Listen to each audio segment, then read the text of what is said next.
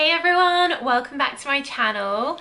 So today I'm doing a requested video which is a rundown of the Valentino Donna range of perfumes.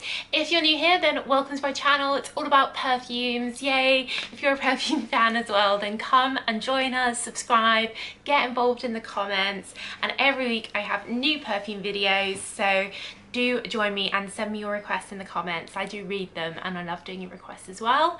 As always, in all my videos, the perfumes will be linked down below where you can get them, UK, US links, and also where you can get my awesome new 60s top, which I'm in love with. So without further ado, let's get into the perfumes. So the Valentino Donna range is, I guess, probably the main range from Valentino. I recently did a video on their Valentino range of perfumes, which I'll leave linked down below. Those are the two sort of main ranges from the brand, and this is probably more classic, I'd say, than the Valentino range. The bottles are cool but relatively simple. The fragrances are very sort of inclusive and like not particularly polarizing in general, I'd say, but let's go through them. So the original Valentino Donna came out 2014. This is a interesting floral fragrance. So it has rose and iris in, and it's definitely a fragrance of two halves. So initially there's a sort of fresh citrus bergamot that you smell. You smell some the rosy, irisy, light florals, but as it dries down, the iris starts to dominate, and what there also is in here is vanilla and leather, and they are very warm, long-lasting fragrance notes. So as a result, this does last, and it becomes like an irisy, rosy leather with some of the sweetness of the vanilla in. Not what you would expect from the bottle, which is very light and pink, and you expect it to just be quite a light flyaway perfume. That leather is quite a bold choice from Valentino, considering this is the main version, not one of the flankers. So it can be a bit divisive. I've heard people say that they feel that in the dry down it becomes a bit masculine, because I guess leather is the type of fragrance note used in a lot of male perfumes, but those floral notes are still always there, so I'm not sure how true that really is. But if you're looking for something that's floral, feminine, but has a little bit of a sort of interesting twisty vibe, you know, perhaps you like the kind of, it's like feminine but with a leather jacket, you know, so it's a bit edgy, a bit of a unisex vibe, but also very feminine, if that makes sense. Yeah, so it's an interesting one. So we then had Valentino Aqua released. Now I thought Aqua is going to be really light, fresh, sort of spring, very fresh fragrance. Interestingly, I don't think this is aquatic at all. It's almond and it's frangipane, so you really get warmth of the almond coming through. You've got jasmine and hawthorn that sort of give it a white floral heart. There's some pear which adds to the initial freshness in it, but predominantly the almond really dominates, and again it has that interesting warmth to it which you really don't expect from the bottle and the name. So like, these are definitely ones you have to try. They're not predictable, they're not what you expect. This is definitely a bit sweeter than the original perhaps, even though it doesn't have the vanilla, but it's a sweet almond. But definitely one to check out if you like almonds. I think that almonds are good for sort of wintry fragrances, because they're very cozy. It's a cozy way to have a perfume with almond in.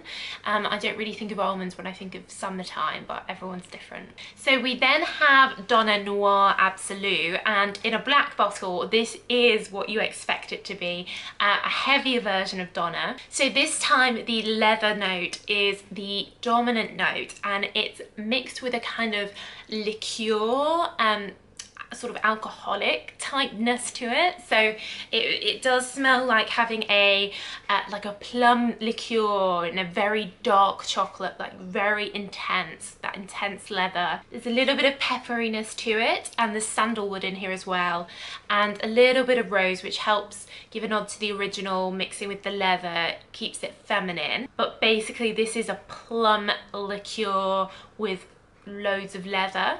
So it means it's going to be good for lasting. It means that it has a relatively good projection, and it's definitely something that you want to wear. Like, you wouldn't just casually wear this, you'd sort of be wanting to have a bit of presence and mystery about you. I think it's a bit quite sexy as well to have all that leather and those liqueur notes.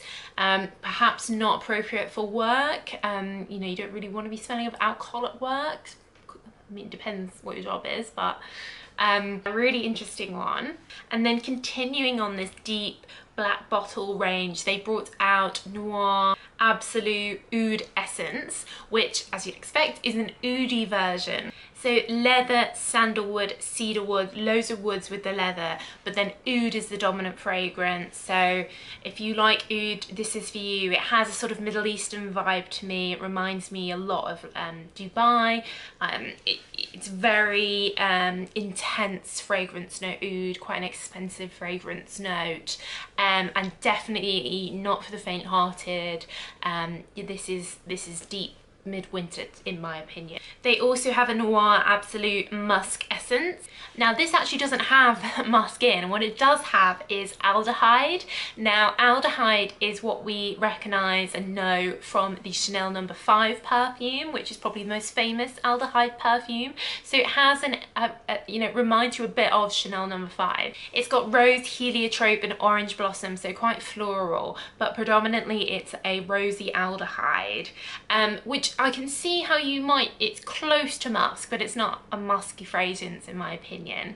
I guess they can't really call it like Valentino aldehyde perfume. I mean, it sounds like a chemical. Well, I guess it is. But yeah, so this is, yeah, definitely one to try. And if you like Chanel No. 5, then you'll probably like this.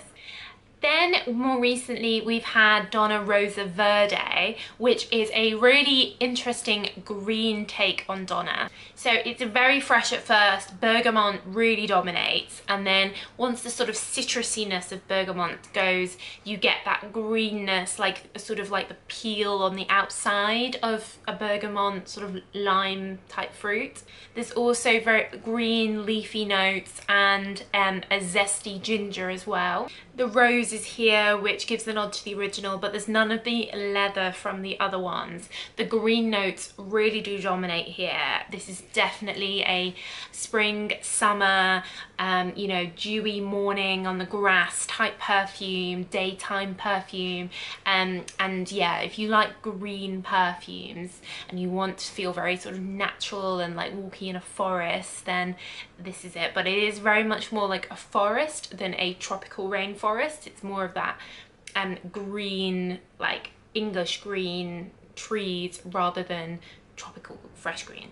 And then lastly, most recently, we have Valentino Donna Born in Roma, which is a blackcurrant vanilla fragrance. I love blackcurrant fragrances, so this is very exciting. I also think the bottle is super cute as well, and probably my favourite bottle in the range.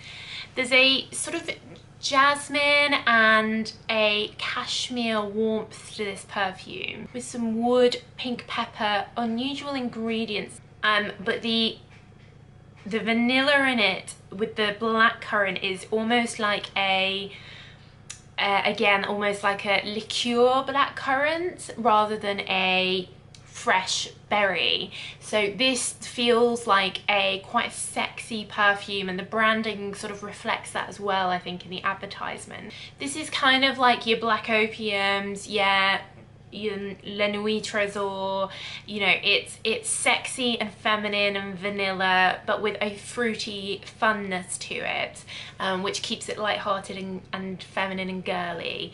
So yeah, I really like this one. So that's it, guys. Let me know what you think of the range. Do you have any? Quite varied, isn't it? So let me know what you think. And of course, keep your requests coming. Give the video a thumbs up if you liked it, and subscribe if you're not already. But that's it, guys. So thanks so much for watching, and I'll see you again real soon. Bye.